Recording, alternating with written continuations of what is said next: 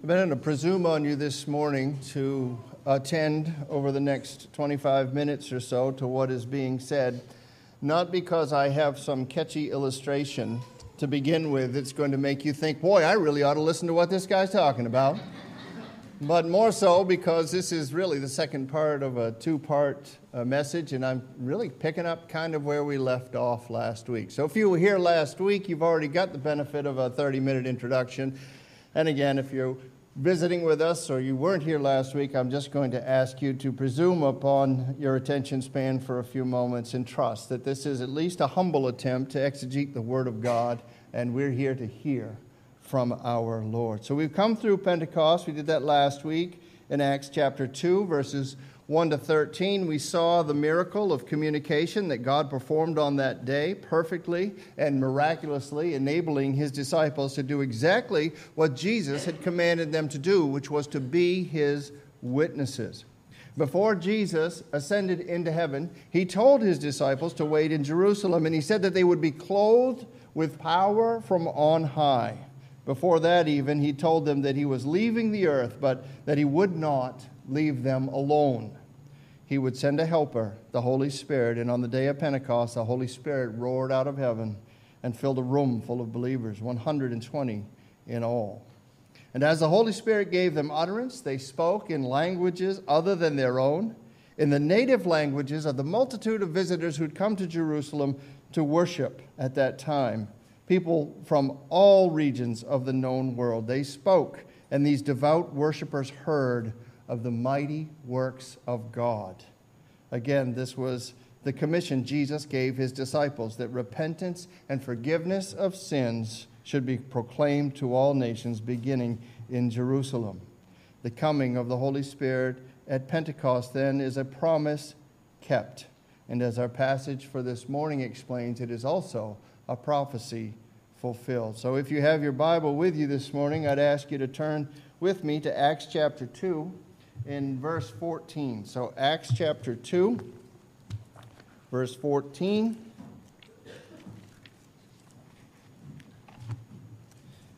Matthew, Mark, and Luke, and John. Acts, the epistles to the Romans. Those little songs come in handy sometimes, don't they? Acts chapter 2, verse 14. And if you're using the Bibles provided, you'll find that on page 1081. If you're visiting with us this morning and you do not have a copy of God's Word, you'll find a copy like this probably in the seat in front of you. Feel free to take that for your own. We would love for you to have a Bible. We think everyone ought to have one, and we'd be happy to gift that to you this morning.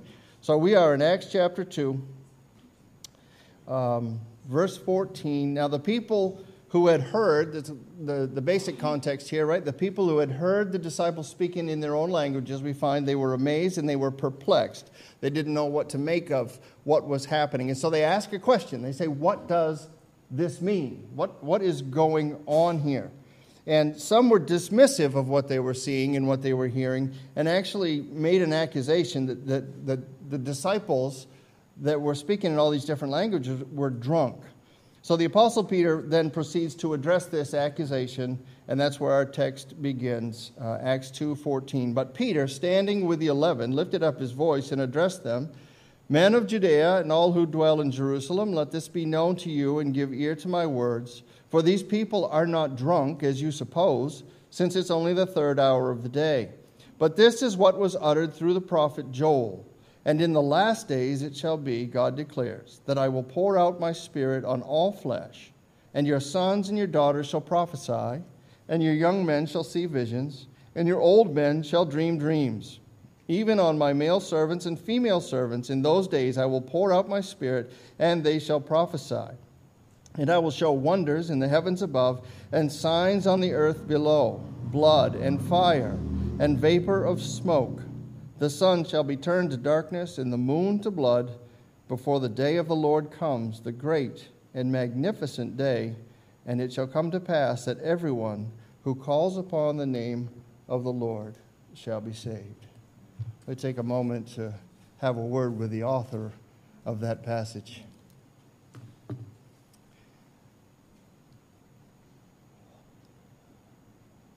Our Father and our God, Yours is the voice that we long to hear.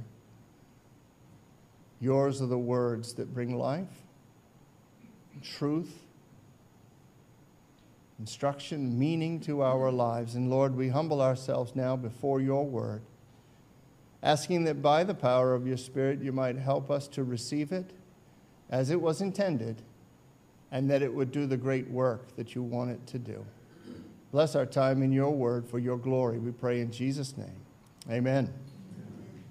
So Peter assures the people in Jerusalem that the disciples are not drunk, right? There's all these people that have spilled out into the streets, and they're speaking in all these different languages, and someone mockingly says they're all drunk, and Peter comes up with this, right? They're not drunk, with wine at least. They're not drunk because it's only 9 o'clock.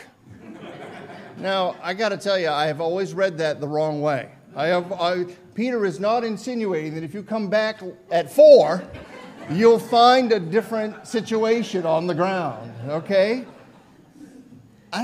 Maybe that's just me. That's how I've read it. I'm thinking, Peter, you could do better than that. But anyway, what he's really saying here is he's pointing out how silly a conclusion has to be drawn by those who don't have the heart to believe what is happening, that 120 pious and devout worshipers would all be intoxicated for one thing. Can you imagine the volume that would take in real terms? Again, so see, this is such a stretch to say this, and that they would be intoxicated at such an early hour to boot. That's basically what he's saying. Your accusation makes no sense. Even those who were given to such behavior, even most who were given to drunkenness, would not in large numbers be found in such a condition in the city at that time, okay? So that is what Peter is saying. This is ludicrous what you're saying. Now, I want you to notice that the accusation of drunkenness is made in mockery, because that's what the Bible tells us. Some were mocking, they were jeering, they were mocking what they were seeing. So G. Campbell Morgan, in his book, The Birth of the Church, wrote this: "It is a temptation when people are puzzled and cannot understand a thing to mock at it. If a thing amazes you, it's not wrong to be amazed. If a thing perplexes you, it's not wrong to be perplexed. If you want to know about it, it is not wrong to ask questions. But you're always sure to be wrong when you laugh at the thing you do not understand." And so it is with Christianity, don't you find it out there, that many mock what they do not know and what they have not truly taken time to understand. Peter dismisses the odd accusation of drunkenness for what it is, and then he goes on to answer the question, what does this mean? What everyone was seeing and hearing on that day, he says, was a fulfillment of an Old Testament prophecy. And just as he did in the choosing of Matthias, you might recall, Peter takes his audience right to Scripture. No one here is under the influence of alcohol, he says. This that you observe was predicted by the prophet Joel. And then he goes on to quote from the Old Testament book of Joel in chapter 2. "And in the last days it shall be, God declares, that I will pour out my Spirit on all flesh." Now, maybe it's been a while since you've walked yourself through the Old Testament book of Joel. So let me summarize it for you. It's really a book about God's judgment, and it's a small book. It's only 3 chapters long. And in it, Joel describes Israel's rebellion, Judah's rebellion against God, and the calamity that has come on the nation because of it. Locusts have eaten everything. That's what you find when you turn to Joel. The locusts have eaten everything up. The crops have failed. The streams are dry. And the people and the land are literally and spiritually destitute, parched. It is bad. It's really bad. And it's about to get worse when Joel calls everyone to repent. And he tells them to cry out to God. And not in some superficial way. Rend your hearts, not your garments, right? We read that. We don't need the actions of repentance. We need the heart of repentance. And so he tells the people that they should repent and cry out to God, which they do, and they turn to the Lord with fasting and with repentance. And God has pity on them, and he relents, and he promises to restore them. He promises that He will abundantly restore their material needs, sustenance and wealth, the crops, the wine, the oil, and so on. But the greater good of the restoration that was to take place, that God promised, was not about material prosperity, but the restoration of their relationship to God.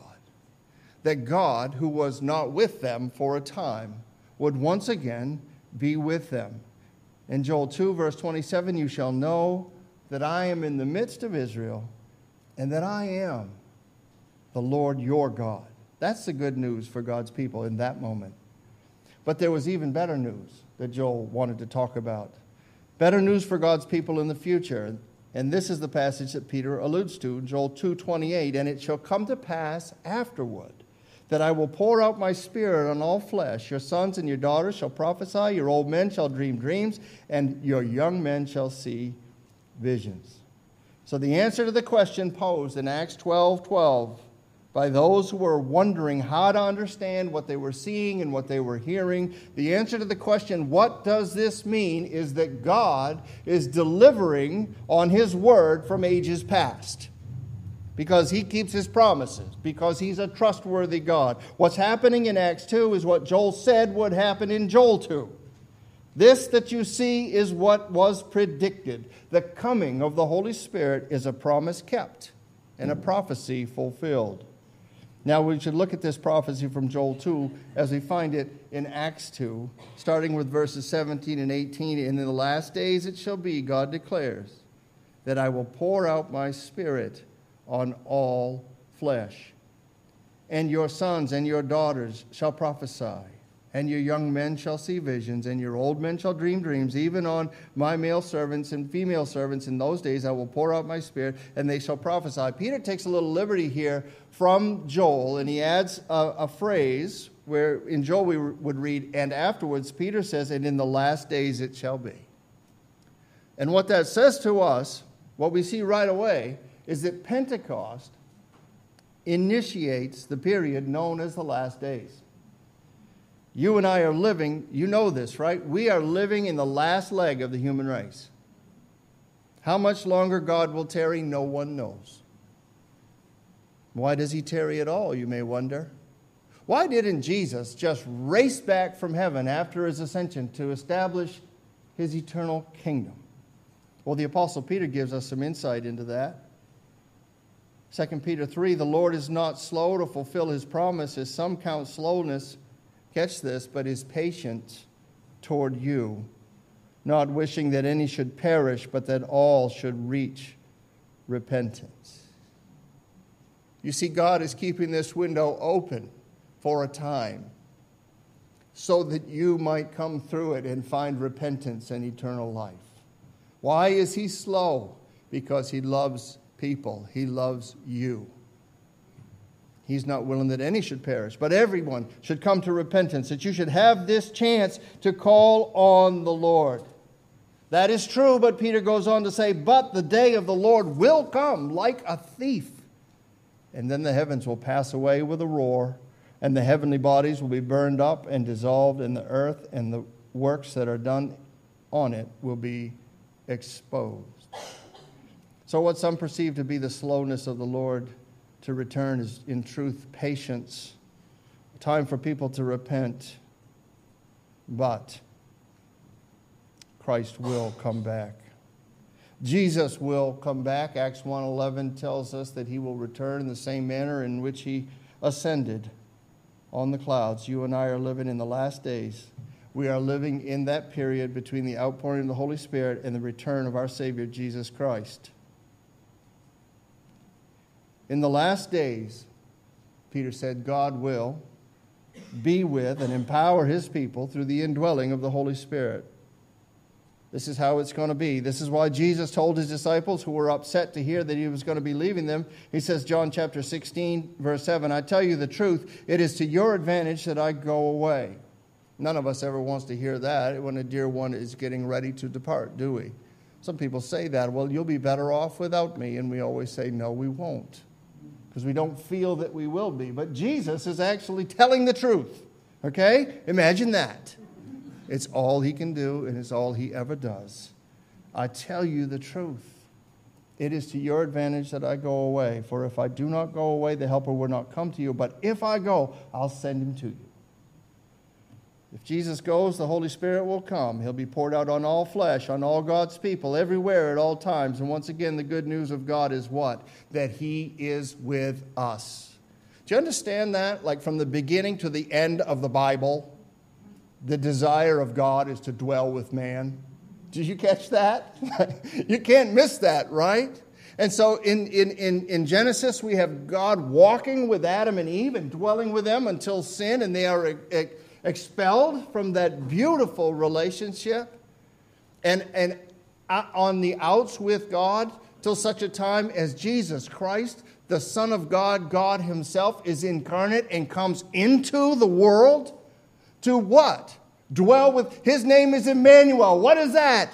God with us. So here again we see it. And then Jesus says, but I've got to go. But he's also made some promises along the way, hasn't he? I'll never leave you. I'll never forsake you. I will not leave you alone. Well, how's this going to look? The disciples don't know. They're weak and they're weary and they're huddled up in Jerusalem when all of a sudden we get the answer. It's to your advantage that I go because the Holy Spirit will come and he will be with you and he will be in you. That's the good news. God with us. He will not forsake us. He will be with us. And not in an impersonal way, but in a very personal way, taking up residence inside of believers. So Jesus has gone up, the Holy Spirit has come down, and we are living in that final period of life on earth until Christ comes back. The age of the Holy Spirit has begun. And God said he would pour out his Spirit. Pour out his Spirit. I don't know about you, but sometimes I read the scripture a little too fast, and I maybe skip over some things that I probably ought to dwell on and think about. And one of the beauties, to be honest with you, one of the things I love about my job is I get the convenience of that, right? Because you all want something on Sunday. So I get to slow down a little bit and read over some of these things and try to get a grasp on the language. And here we are, something we probably all maybe just would skip over, that God is going to pour out his Spirit, but I think it's a meaningful image, okay? So remember, we got to go back to Joel or we'll miss it, but remember in the book of Joel, when this prophecy was made, judgment is on the people. And God's manifest presence is withdrawn from the people. So many times in Scripture, we see how when a people chooses to reject God, refuses to worship him, refuses to serve him, he gives them over to experience the natural consequences of their choices, right? The destruction of sin, the bankruptcy of sin. If you don't want a life with the Lord, he'll let you find out what life is like without him, right? He is God and he loves you, but if you reject him, if you don't want a life with the Lord, he will let you find out what it's like to live life without him. That's what's described by Joel. That's what's happening. God is saying, have it your way. And as a result, the vines are dried up, and the oil has run out, and the barley has perished, and the trees are barren, and the land and everything is in it is parched, bone dry in every way. What do they need? Literally, they need water. Physically, they need it to rain from heaven. And spiritually, they need the Lord. They need him to rain on them so they can experience what Acts will call the times of refreshing that come from the presence of the Lord. And what does God do when they turn to him from a dry and thirsty land? When they wait on him and when they put their trust on him, he has mercy on them, because that is the nature of our God. He not only is a promise keeper, he is a merciful, gracious God.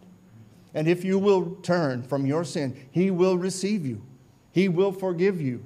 This is what's happening. Joel 2:23. Be glad, O children of Zion, and rejoice in the Lord your God, for he has given the early rain for your vindication, and has poured down for you abundant rain, okay? He will cause to come down for you. That's what poured means, this early and latter rain. So on that dry and thirsty land, a merciful God pours abundant life-giving water, and he would later pour out something even better, his Holy Spirit. God refreshes the land with his rain, and he refreshes his people with himself. Amen? Amen? With himself. So if you are dry today, and if you are thirsty, draw near to God, and he will draw near to you. Well, it's one thing to see a downpour coming. It's another to be caught in it, right? We've all had those experiences. I think it's going to rain. Okay. Well, Joel had this privilege of being able to look to the horizon and see the rain coming. But it's the church in Jerusalem that is gloriously rained upon. So Joel saw it coming, but the church was blessed. Showers of blessing poured out on all flesh. A beautiful gift to the church at Pentecost, but not only for them. All flesh.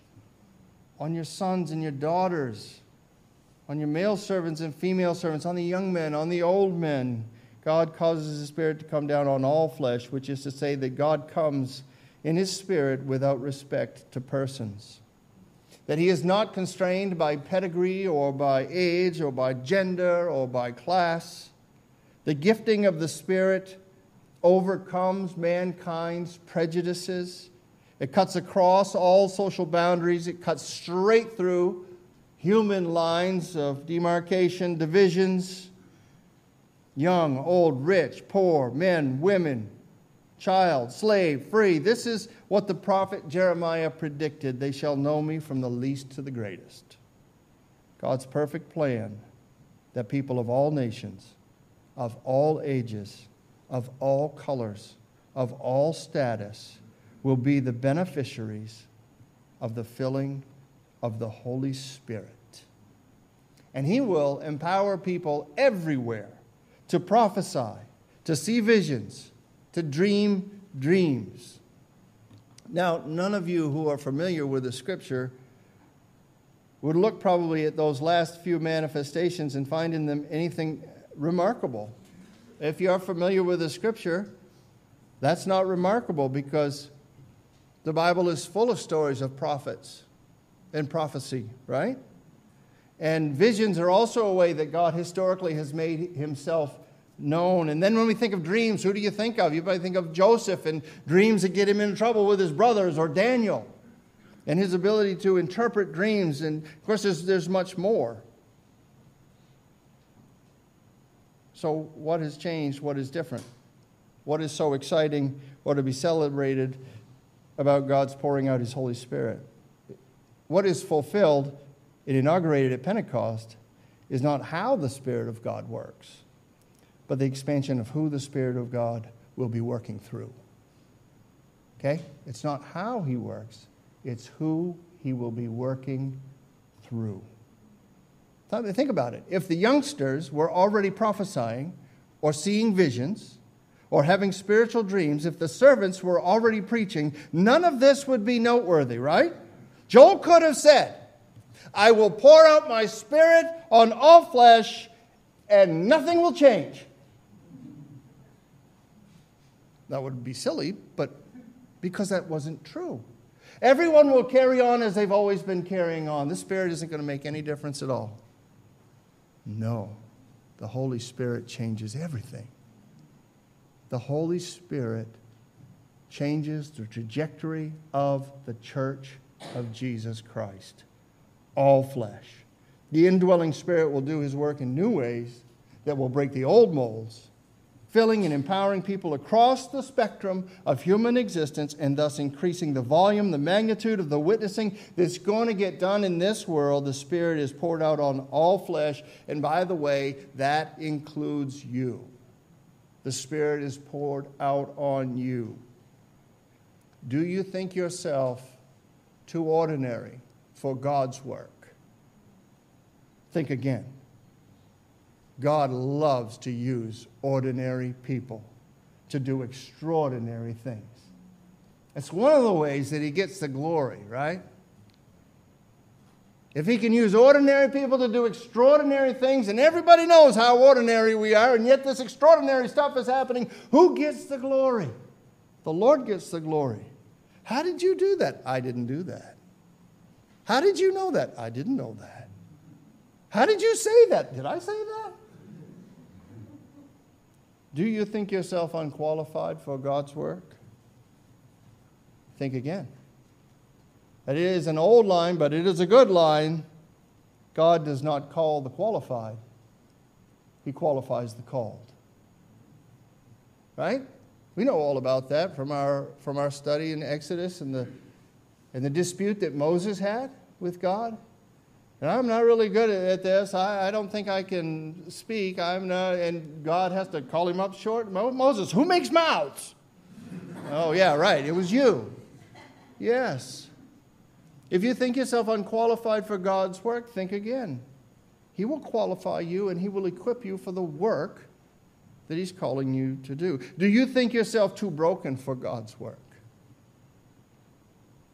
Do you think you have, as many do, reached a point of no return where I believe that God can save me and I believe that God can forgive me, but I believe that I'm just too flawed, just too broken, or there's just too much in my past that God cannot use. And so what I want to do is I want to limp out my last remaining years in this world quietly and unobtrusively, and I don't want to call attention to myself because I don't stand up under scrutiny, and I know it and everybody knows it. So I'm just going to sort of limp to this finish line and hope nobody sees me.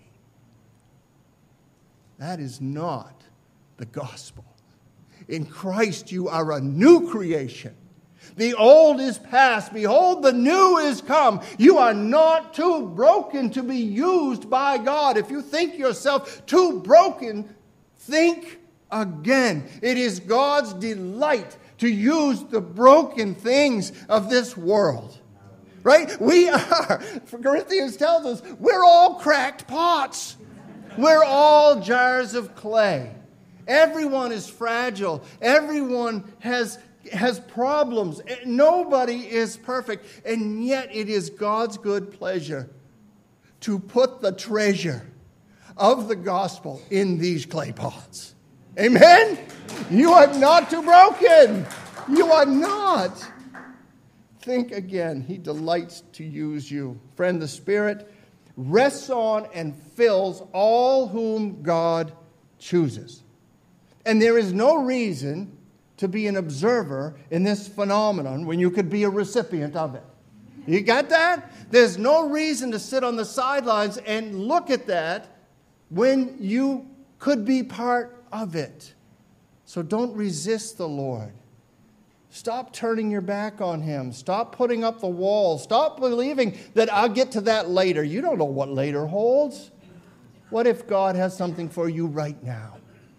What if God wants something from you and for you right now? Now let's think for a minute of why God would put His Spirit in His people so that they would prophesy and see visions and dream dreams and so on. Why? To what end is the Spirit come? We started last week most dramatically when the Galilean disciples spilled into the streets and they were speaking other languages, dialects that weren't their own, but belonging to the multitude of visitors in the city from every nation under heaven, communicating the mighty works of God. They did this, Luke says, as the Spirit gave them utterance. The Holy Spirit empowers the people of God to communicate the truth of God, which is to say the gifts or the manifestations of the Spirit, in this case prophesying and seeing visions and dreaming dreams, all of which we will read more about as, Lord willing, we make our way through this book of Acts. These gifts serve divine purposes. Okay? That's what the Spirit does when He distributes gifts. He has a divine purpose in mind. His glory and the good of the church. The Spirit is not doing His work so anyone can take credit for it. Catch that, because it's a temptation when God gifts you in something that you might slide into that sense that it's because of your goodness, your greatness, your intellect, your strength, your wisdom. But the Bible teaches us fairly plainly, right? It's not by power or might, but by what? By my Spirit, says the Lord. So the Spirit's not doing His work so anyone can take credit for it. And the Spirit is not doing His work so anyone can have a religious experience for experience's sake. The Spirit poured out on all flesh is God's chosen means for equipping His people in the unstoppable work of advancing His kingdom, building His church throughout the world. In his commentary on Acts, Tony Merida writes, if you're a believer in Christ, you're a participant in the King's mission. He has empowered you by His Spirit to tell of His glory for the world's benefit. The pouring out of the Spirit enables all of us to be prophets for God. And that isn't to say that all of us will have the spiritual gift of prophecy, but like the prophets of old, through the Spirit, we may know God and make Him known. That is what we are to do. And that's quite a change from the Old Testament way of God's Spirit drawing near to an individual here, to a prophet here, anointing a king here, with these specific words and power to carry out God's will. No, this is way different. The Spirit will be poured out on all flesh to know God and to make Him known. Believers everywhere will be able, again in the words of Tony Merida, to know God truly and make Him known faithfully. And in that way, we should know this by now. In what way? In what way do we make Him known? We'll find out as we go to the rest of Peter's sermon next week. But let me spoil it a little. We talked about it last week, and pretty much we talk about it every week. So you might guess, the way to make God known and the intention of His Spirit in us is to preach the gospel. It is to preach Christ. It is to be His witnesses. That's what the first disciples did on the day of Pentecost, as the Spirit gave them the ability to communicate in languages in which they were unlearned and unskilled. And this same Spirit is more than willing and able to give us everything we need to overcome our weaknesses and our real or perceived inabilities to make the story of Jesus known. With our words, with our lives, make the story of Jesus known. And we might wonder, and some would, especially if we have been brought up in the thinking that my relationship with God is just a private and a personal thing. We might wonder, well, why do I need to do this? What is God's end game? What does He want to have happen? Why do we make Jesus known? It's not just because God looked upon us and He said, well, you look bored. Let me give you something to do. It's not just that idle hands are the devil's playground. They are, but that's not what it's about, is it? What it's about is this. Feel the weight of it, I hope. You and I are part of the King's mission to see that people get saved. We are part of the King's mission to see that people are saved. So as Joel looked into the future and he saw the pouring out of the Spirit on all flesh, he saw something else.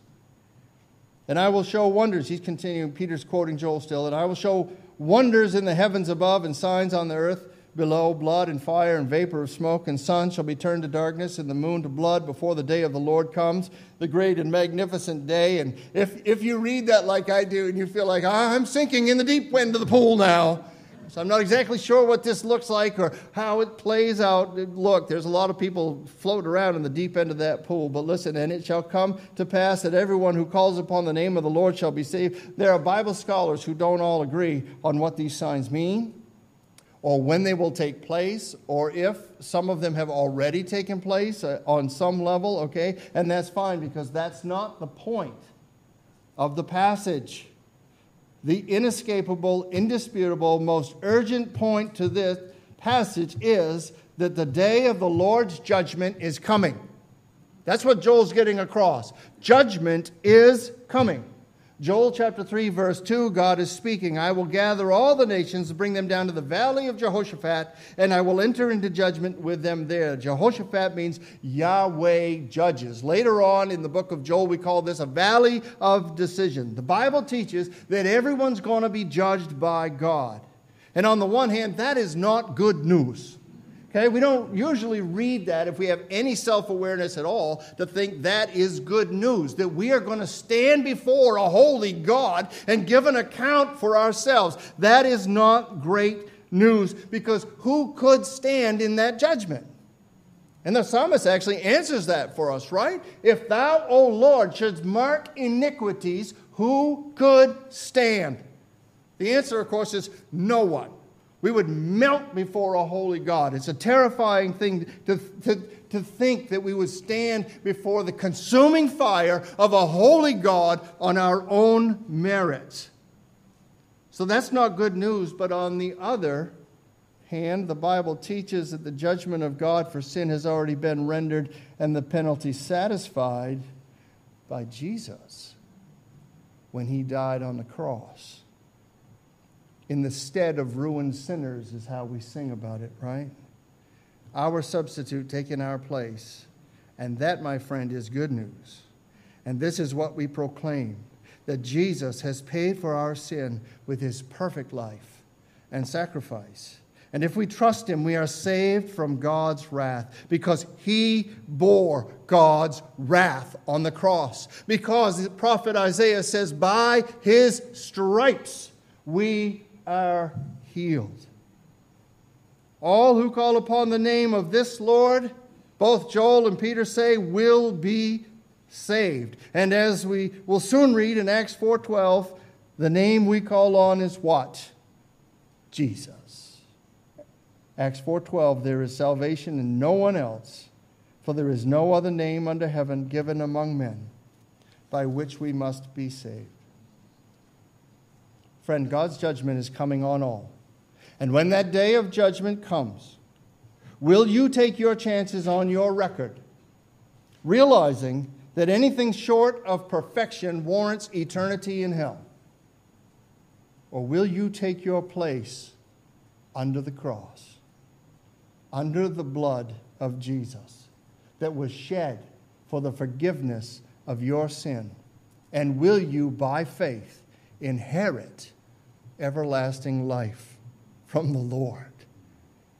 I'd like you to consider, wherever you are in your faith journey, and particularly if you're seeking this morning, if you're here wondering what this is all about, or you have some questions or thoughts, or you're not even sure if you believe, I would like you to think about this just for a second, that so far, all the prophecies Joel made have come true.